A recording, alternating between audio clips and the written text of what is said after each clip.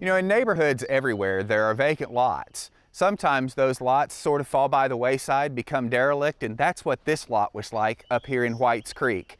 But an enterprising gardener has changed all of that, and it's beautified this whole little neighborhood hidden back here off of this road, and I can't wait for you to see it. So David Sprouse is the gardener that has created this amazing space out of an old abandoned lot. And tell me how this all came to be. Well, this is actually a reserved parcel for the neighborhood that I live in, and I acquired it just from a buddy of mine, and it was total woods. I mean, it looked like the woods you see around this plot, and I cleared it with a chainsaw and brush piles. It took me about a year to clear it, and my full intention was to do a garden. Right. And it's actually zoned agriculture. So there were a lot of challenges just to get this garden up and going.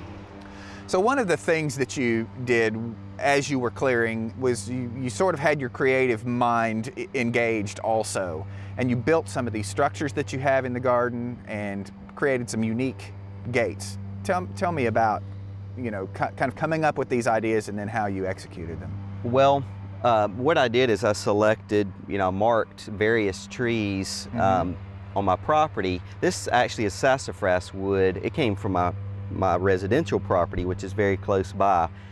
And I would get dead wood, you know, and things that I felt like I could use. It didn't cost anything. And this is where this arbor, I think there are some cedar here and black locust across the top. But you've chosen wood that will stand up to the elements for a number of years, so you don't have to worry about this rotting, you know, in the near future. And this is a bed frame that actually belonged to my grandfather. It's been sitting in our barn for quite some time, and I said, wow, this would make a good gate. So it's lightweight, so it's easy to open, and you have just immediate access to the garden this way. Well, you know, I didn't design this garden, I guess, in a way a typical designer would. I didn't plan the entire thing. You know, I just did it in little pieces and bits and chunks. Yeah. And this rose garden is probably 2 years old.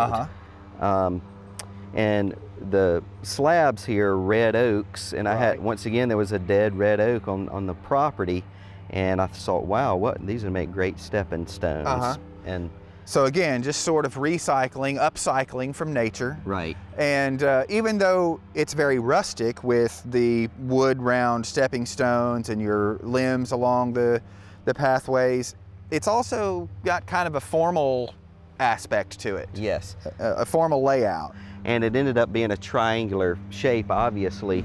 And all the rocks that you see too are basically rocks that I just dug up from the property. As you know, being a Tennessee gardener, it didn't take long to find a rock. Find plenty of rocks. So it may not be, you know, as smooth as a typical type rock path, but, you know, once again, you're using resources that are free here. One of the things that you've done, David, that I think is really unique and really beautiful is that you've mixed your plantings up in this garden. The vegetables hang out with the roses, and there's privet mixed in, golden privet, not bad privet, but golden ornamental privet. You've got melons mixed in with other ornamentals. Tell me a little bit about your philosophy behind doing it that way. Well, you know, I've planted vegetables in many of these gardens, as we can see, you know, corn and beans. And as I planted melons and things through the years, as you know, melons spread, and you know, it's to keep the grass from coming up underneath them. I had these mulched beds that I did with leaves. And as you know, melons and things like that do real well in that mulch leaf. So it's really an experiment in companion planting and plant diversity. Right. And it seemed to, this year, all of my melons and things look really well. And obviously the squash are happy. Yes, the squash, the yellow zucchini actually has done quite well. And once again, there's some shade that it gets, but the sun comes this way, and it seems to be thriving. Yeah, your shade is just basically from one big tree, so as the sun moves across, you get sun at different times of day, and there's plenty of sun to grow these things successfully. You've also got roses growing on, again, a very unique structure, something that you've built a lot out of just salvaged pieces. Well, the story behind this piece is my neighbor gave me this, it's an old wood rack. He said it was about a rick of wood, And he said, do you want it? And I said, sure. And he also gave me these clothesline pieces. And I started thinking, wow, I could make a, a gateway entrance with this, and these are cowl panels. And once again, the only money I spent was on the cowl panels. Right, which you can pick up fairly inexpensively at a farm supply store. And they're sturdy. I mean, nothing, once this is tied up, you can grow anything on this and it's not going to take it down.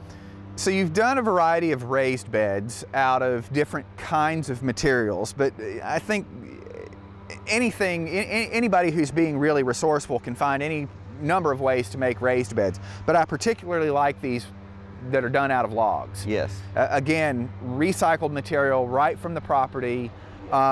And I'm assuming this is some kind of wood that also is going to be rot resistant. So these are cedar logs. Red cedar. Cedar trunks. Yes. And then on up behind that, you have, again, reclaimed wood that you have used to create this structure that you're now growing pole beans on. So this, what kind of wood is this made out of?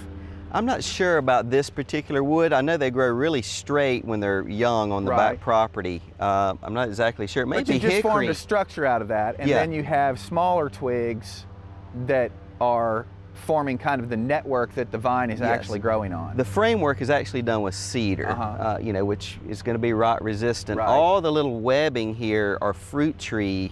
When I prune my fruit trees, you get 6 to 8 feet long prunings, and I've always, they're very linear, and when I saw them I was like, I should be able to use these for something. They're also very pliable and flexible, so you can weave them in and out if you need to, or you can tie them together. And one thing I found is these little ties, they're cheap, little zip ties, and they do amazing things. And if that came loose, you just put another one on it. It's not a lot of screws and heavy maintenance here.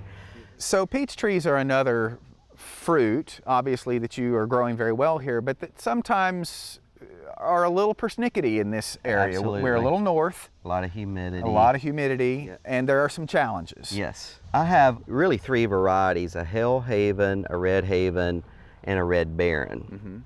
Now, probably the ones that have Haven in the last part of the name have done the best. Right. But as you know, in Tennessee, the peach borer can be quite a problem. They bore into the fruit, and the fruit drops to the ground, and the insect or whatever it is comes back up through the ground. And I do spray with Organicide.